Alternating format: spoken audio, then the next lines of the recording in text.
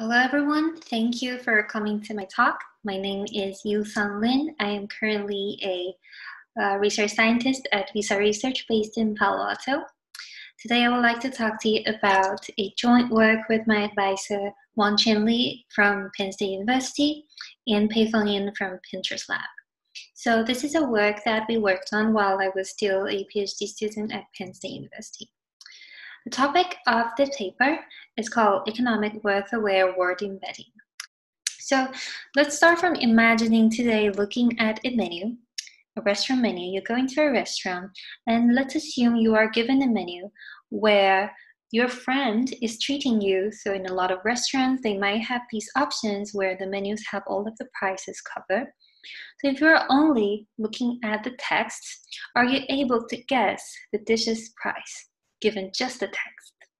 So throughout our language learning process and then through the life experience, we have built up a lot of senses for this kind of concept where certain words are always associated with expensive prices while others might associate with cheaper prices, right? This sounds intuitive. And when we look at it actually from the data perspective, we can actually see that. So as you can see over here, the prices that each of these words associate to really vary from one to another. Okay? So one example will be whenever we look at egg over here or just rice, they tend to be lower on the lower prices ends. But when you look at salmon or steak, they're associated with higher price, which is very natural. Right? So one of the papers that have tried to attempt such concept of the word price is a paper called Word Salad. And they did collect a lot of the menu data. And what they did was, to a point, they run a linear regression where each of the words are simply associated with a coefficient in the linear regression model. However, we do believe this is oversimplifying the problem itself. So when we try to run the experiments through just simple single layer neural network by playing around with a different number of dimensions in the hidden layer, we do see that as you increase the number of neurons in the hidden layer, the mean square error decrease dramatically whenever you are given the texture description of menu dishes and then predicting the price itself. So I will talk a bit more into this later on. The next concept is a contextual factor. So very intuitively, as you can imagine, not only do we care about what are the texts written on the menus that will associate with the different prices whenever we look at the dishes, but also one important thing is which city that you're currently at, right? So some of the cities, they will associate naturally to higher cost of living, while others will associate with lower cost of living. So if you're on those, you're currently in the dining at the more expensive cities, then naturally you will be paying higher prices and vice versa. So what are we trying to do after identifying this kind of underlying properties that we want to capture for words? What is the objective of this paper, and what are the approaches that we took to achieve it? So first of all, for the objectives, we want to learn the word embeddings that capture both the semantic meanings and the word worth, which is the economic worth that we talked about. So you must have seen many of the word embedding or word representation learning models that have successfully captured the semantics with many different kind of variations, right? But we want to introduce this new idea of word worth and then being able to capture it by a model design. The next thing is we also want to learn the contextual bias. So the biases that are able to capture the impact of the context on the overall words. So the approaches we took is we designed a neural network model that learned the above two. And also, in order to facilitate the model training, we also introduced two types of sampling methods that samples the input data that will help the training and then achieve both of the embedding to be learned. So for us, the goal of the learned embedding, they should achieve the following two. First of all, they should be interpretable, which we will show later with various visualization. And then also specifically, we will love to optimize very specific evaluation tasks. And here we use two examples, the price and missing word predictions. All right. We open source the implementation of the model, which is implemented using PyTorch. And also we host the implementation as well as the data sets on our GitHub repository, which I will show the link at the very end of this presentation. All right, so let's start from the model design. So a bit of the model overview. So this model itself does contain 3 components. Then we have, first of all, the missing word prediction component, which is over here on the bottom left of the architecture. And we also have a price prediction component, which is over here, the top right corner of this model. And then the next part is the contextual integration, which is on the right, upper right part of this model. So let's go into them one by one. First of all, I will start from the sequence embedding. So it doesn't map to the exact components over here, but let's start from the pink box over here, okay, which we call it the sequence embedding.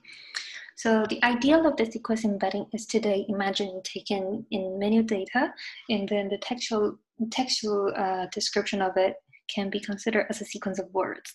So let's start from using that as an input and then passing into the model. So the first stage it goes to is the sequence encoding part. So given a sequence, we will use the embedding metrics. Here we design as WE to convert the raw sequence to a sequence of representation mapping to each word. Then the sequence is embedded using a recurrent neural network. So here I won't go into much detail of this because it's a very standard way of using recurrent neural network.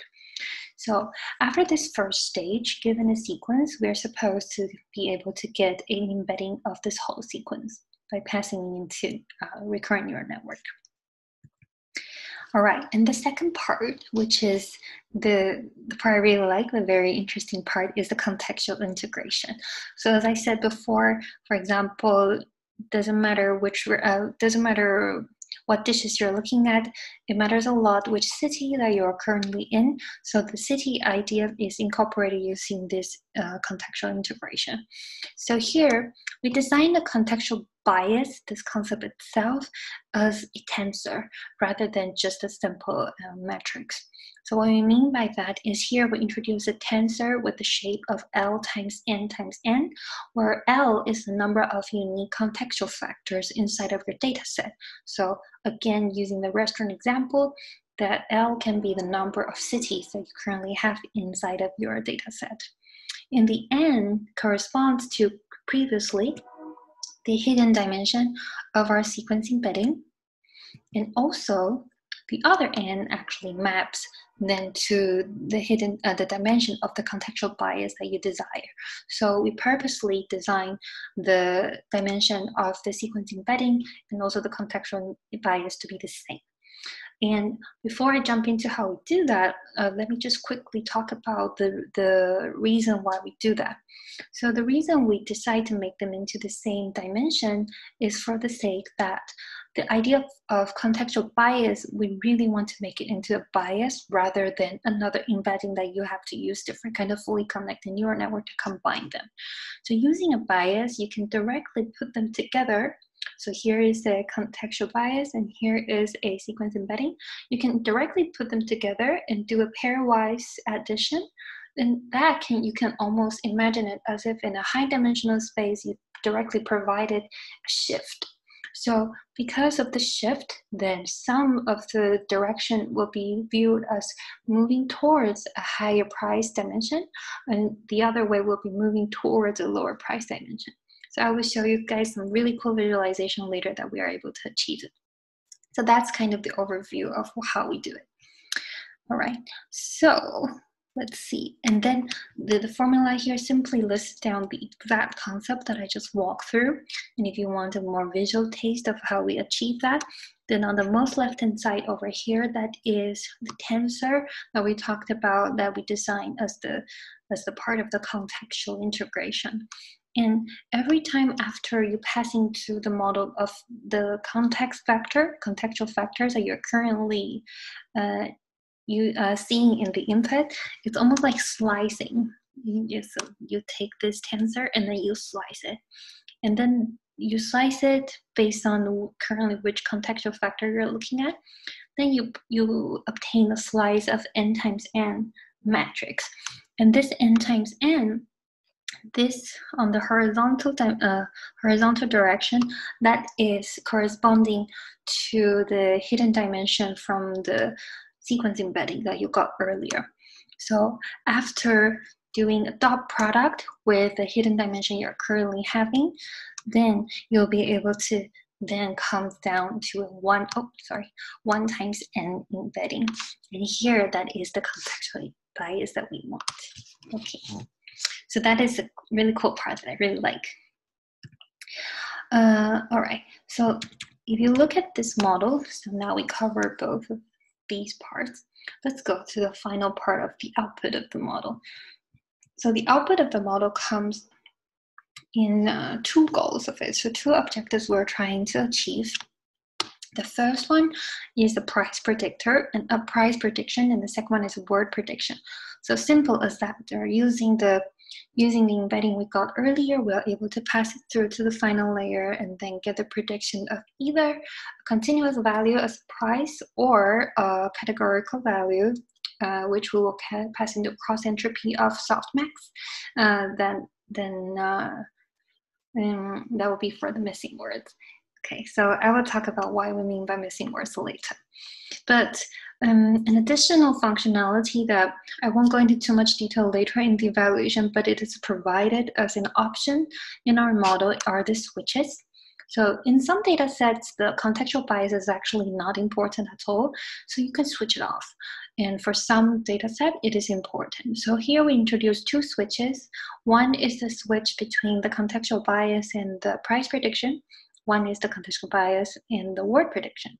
So it depends on whether you switch it on or off, then that can completely control the contribution from the price prediction. Oh, no, from the contextual bias. All right, so the model training itself, here, very simply, we designed two objectives. So this model itself is joint task. One objective is to optimize the word prediction, and the word prediction one we call the semantic objective, and the other one is optimizing the price prediction, which is the economic worth objective. So in order to facilitate the training, we actually purposely designed two input sampling methods. One is the whole sequence input sampling, and the other one is subsequence input sampling. So whenever we enable the whole sequence input sampling, then the model itself actually only goes to the route of the price prediction. Because as you can imagine, if given an input and you take the whole sequence of it, then it's completely pointless for us to try to guess what's the missing word, because there's no word missing at all, right? And on the other hand, if we trigger the subsequence sampling, then it doesn't make so much sense for us to guess the price because the information is incomplete. However, if we are only looking at the subsequence, it makes a lot of sense for us to guess what are the other words that are not covered by the subsequence. Okay, so when we're doing the training per epoch, we actually only look at one of these sampling methods, and it's interchangeable between the epochs. So we design a biased coin with probability alpha. Every time when we enter an epoch, we toss the coin, and alpha maps to the probability of triggering whole sequence input sampling, which is the price prediction objective. So through this process, one can also tune the alpha and then try to say which of the objective does your data set care about more. All right. So evaluation. For this whole worth model, our evaluations are actually experimented on 4 different kinds of data sets. So you can see on the table on the bottom left corner. So the data sets are the menu data set, shoe data set, retail data set, and reward data sets, which we all put it on the GitHub repository as well. So these data sets are all coming with the nature that a textual description of either a menu, a dish on the menu, or an actual product that you can purchase, or a reward package inside of a crowdfunding project, so on and so forth. So these are like the textual description mapping to economic worth, which is like a price. So that's why we use these to do experiments. So all of these models that we implement using PyTorch, which you can find from our GitHub repository. And for the purpose of the experiment, we set the hidden dimension for both the word embeddings and the contextual biases to be 128. And also the results that we demonstrate over here, both the alpha and the beta, which I didn't have time to go through, which is the beta idea, but it's basically associated with the subsequent sampling, which you can refer to more in the paper. But for us, both the alpha and beta are set to 0.5, and the batch size here we use 256. Okay, so I won't cover too much about the baselines, but they are pretty straightforward, fully conducted neural network that consider different aspects of the data sets. But here I'll just put them here, and I want to show you the power of our learned embedding. All right, so the first thing we want to look at is whether our learned embedding associates well with price. So the first way we look at it is here I show you both the results from the menu data set and the shoe data set. So in the menu data set, what we did is we purposely get the learned embedding of the word lobster. And for each of the different kind of methods we are testing, we take the embeddings of lobster and find the top 10 other words that are the nearest to it. So for KN, we set the K to 10. We find the top 10 nearest words based on the embeddings learned by this specific given model. And we plot the box plot over here, which is all of the prices the word is associated to. So as you can see, the very cool thing is, as you move from the most left to the right-hand side, that is the more complicated the model gets, and the most right-hand side is our word-worth model. You can see the distribution of the price each word associate with gets closer and closer. So it gets like more neater and neater as you go towards a word-worth model. Same thing applies when you look at the shoe data set also. But the second thing is we also look at it from directly projecting it to a two-dimensional space through t-SNE, and then see how the words kind of scatter around in the high-dimensional space. So we also, again, compare to word2vec. So our learned embedding, what we did is, one important thing I forgot to mention in the last one. This one, in order to find the KN, using KN to find the nearest words fast, what we did is we built a KD tree, a spatial tree, so that can help out the efficiency when we find the nearest neighbors. Here, what we did is for each of the methods that we learned the whole sets of the embeddings associated with the words, and we passing all of these embeddings into t-SNE, and then we visualize the same sets of words using different models that learn the embeddings, and we put the associated average price next to it. So as you can see, on the left-hand side is the embeddings learned by word2vec, and then on the right-hand side is the embeddings learned by word-worth model. So very interestingly, as you can see, let's start from the word-worth model. Very interestingly, as you can see on the most right-hand side, it's champagne. Right? So champagne associated with high price. Champagne, this word itself, on average, the price of the dishes are 62.13, which is expensive. But as you can see, when you move more towards the upper left in this plot, you can see that the prices decrease. It gets lower and lower. So, right, when you look at butter, it is only 7.24 US dollars. These are all in US dollars, right? But when you go down more to like the bottom right direction, you can see the expensive item, which is caviar, right? So then that shows up there, 39.73 US dollars. So it's almost like in this direction, right? Next thing I want to talk about is the contextual bias effect on the words. So here, what we did is we picked 4 sample words or example words from the data set, and then we apply different kind of contextual bias on them to see the effect.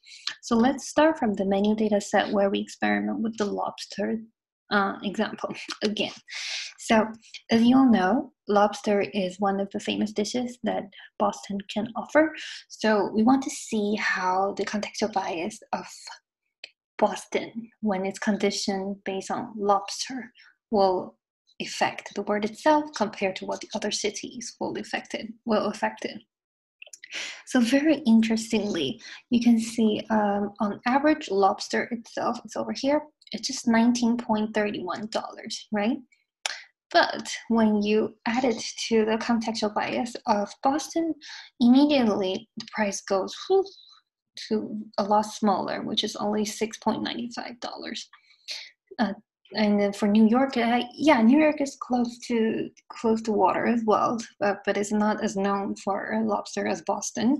But you can see it also has like a lower price than average, right? A little bit more expensive than Boston, but yeah, it's over there. But the same thing when you apply to Chicago, you can see because Chicago is a lot further away from water compared to Boston and New York. So you can see over here, then it has a complete different effect and it's way closer to the original $19.33 the lobster on its own would have, right? It's $14 over here. So very interestingly, you can see the effects over here. All right, so that's enough about the qualitative part, and because of time, I won't show you the price prediction, but feel free to refer to the paper. But I just want to talk very quickly on the word prediction task that we are able to achieve well with Wordworth model. So as you can see, our models are able to achieve really good precision and recall on most of the data sets beside the shoe data set. So you can see over here for the menu data set, Wordworth has a way higher precision than all of the rest. Same thing in the retail, reword, and also in recall. However, we are not able to achieve such a good performance inside of the shoe data set. And when we go back to dig out the potential reason why, we figure it is because compared to other data sets, shoes contextual bias effect is too significant on it. So compared to the cost of living of a city that might affect the final prices on the menu dishes, the brands of shoes actually have a way higher impact on it. So hence the result. But overall, with just embeddings and very simple way of trying to find what are the relevant words without using any other advanced machine learning models, our embeddings are able to help such kind of prediction task.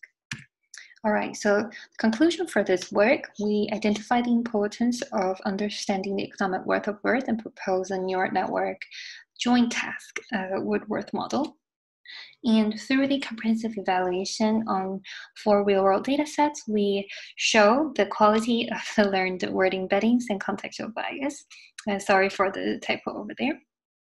And in the future, we plan to explore more potential architecture design of the Wordworth models. So thank you all very much. I just here want to give a couple of acknowledgements. So this work is supported by the National Science Foundation under our grant number 1717084. And the implementation and data sets of this work can be found at the following link below, which is hosted on the GitHub repository. So feel free to contact me if you have any question. My email is down below, and I'm happy to take any questions you may have. Thank you very much.